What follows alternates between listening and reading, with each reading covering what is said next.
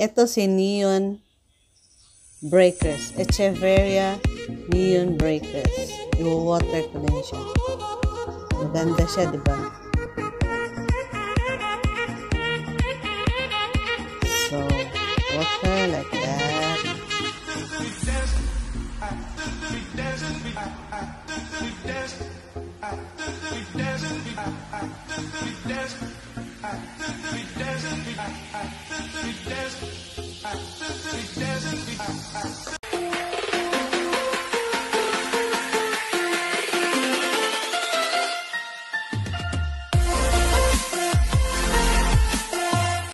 Good morning. I'm Rose Domingo, your digital creator here on YouTube. Andito ako ngayon sa lugar ng ating mga succulent so that I'll be watering them and I'll show you how to do it. First, itong tubig ko, galing ito sa yung balding malaki doon. Ito siya. Buha ko doon. Mas mainam daw yung nakapundo na hindi yung diretso sa gripo na i-water natin sa ating mga plants, lalo na sa mga succulents. Iniisa-isa ko sila pag-water kasi hindi dapat dito sa top i-water sila. Dito sa wag dyan sa body kasi pag magstay ang water dyan sa body, may possibility na ma-rupture. Like this one here. I-water ko siya. Ganyan. Dito. Yan.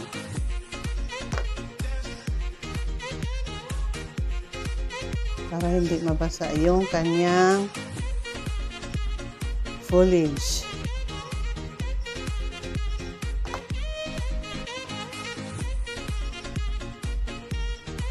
Etong sa akin, once a week ko sila ino-water. Ayan, tapos na siya. Etong isa tapos na. So, ito. Water ko ito. Ganyan.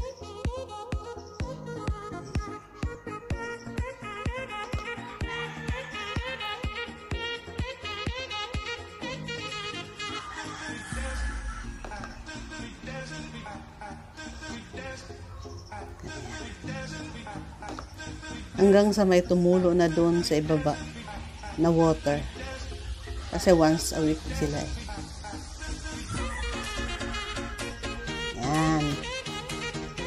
So, finish na tong isa din.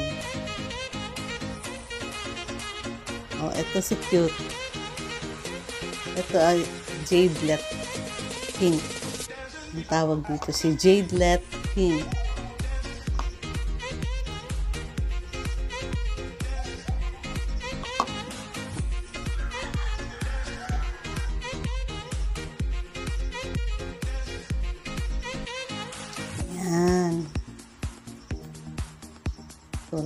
Ayun ang finish na water ko.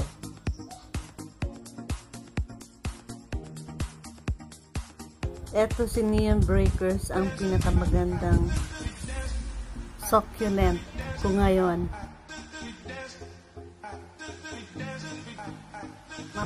Napakaganda ng kulay, saka yung size niya. Binigay lang sa akin ito nung birthday ko ng aking pamangkin na mahilig masyado sa succulents. Grabing collection niya sa bahay nila. Hindi ko kaya yung ganun kadami. Super mahal na. Ano pa, maselan pa. Ayoko nang mamatayan ng succulents kasi.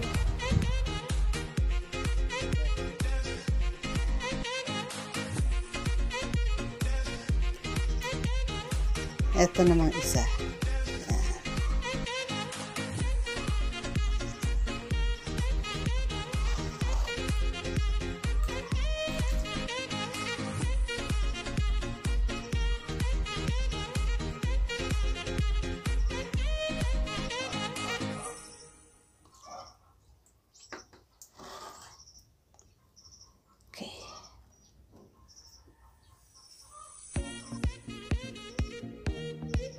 Etong mga cute.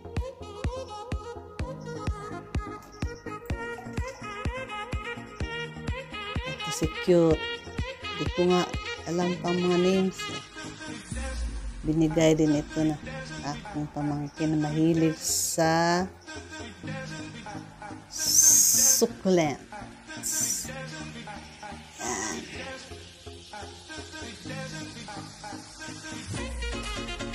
Isa.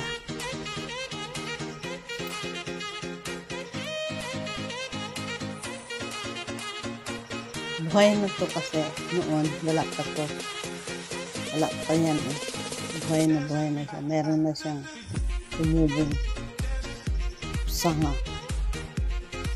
Pati yun meron ng mga munting ano doon sa ilalim. Look at that. Ito rin meron na. Ito rin meron din ano doon sa ilalim.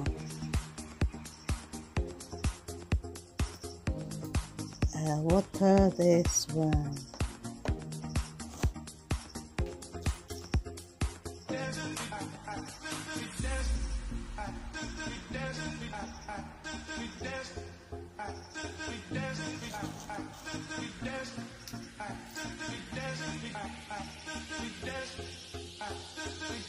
Parang mahirapan akong magbuhay nito noon. Maraming namatay sa akin na ganito. Sa maliit.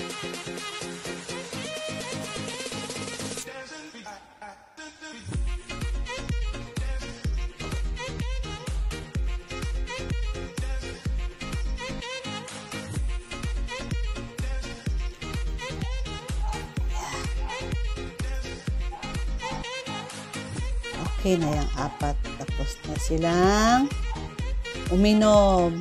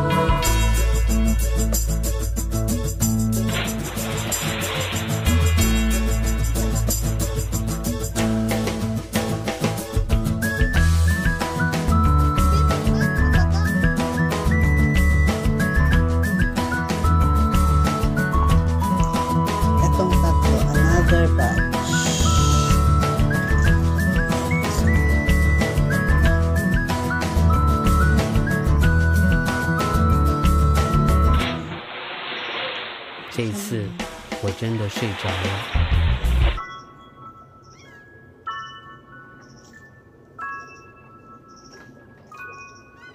Itong isa.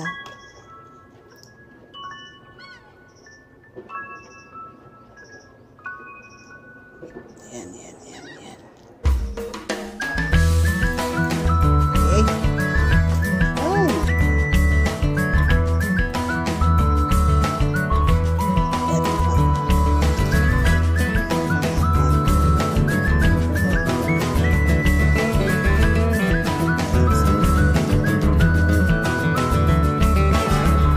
Silang lumaki.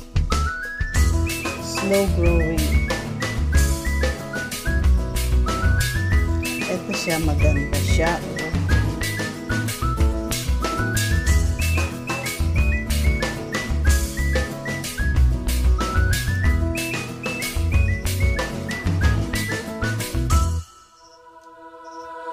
Wala kasi akong gamit na yung maliit ang spout. Lang for the meantime.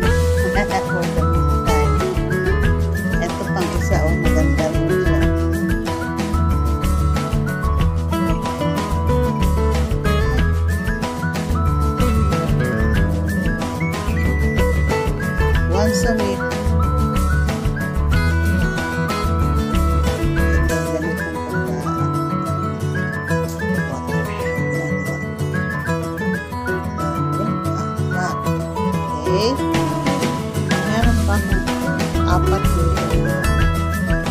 long-legged. Kasi noon, hindi sila na-expose sa sun. So, nagiging long-legged sila. Ganun pala pag hindi masyado naiinitan sila, mag-long-legged. So, ngayon, medyo okay na sila pero long-legged pa rin. I have to cut them siguro. Later na lang. Okay, we will water the long-legged. The long-legged.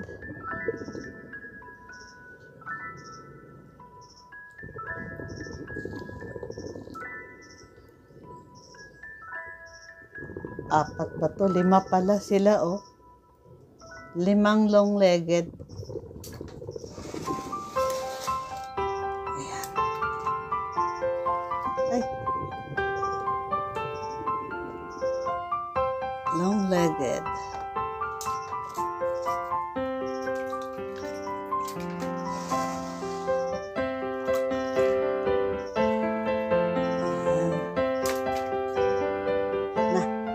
Okay na. So,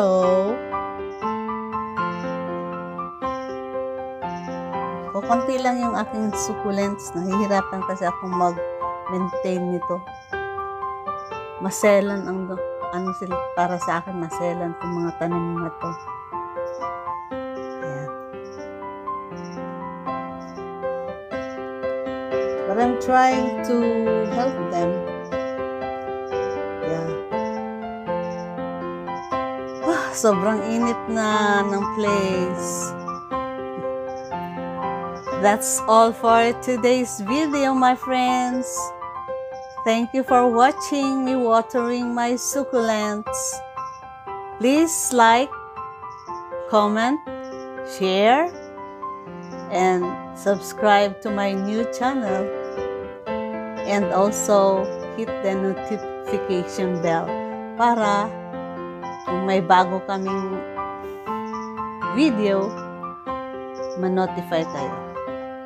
Keep smiling. God bless. Bye!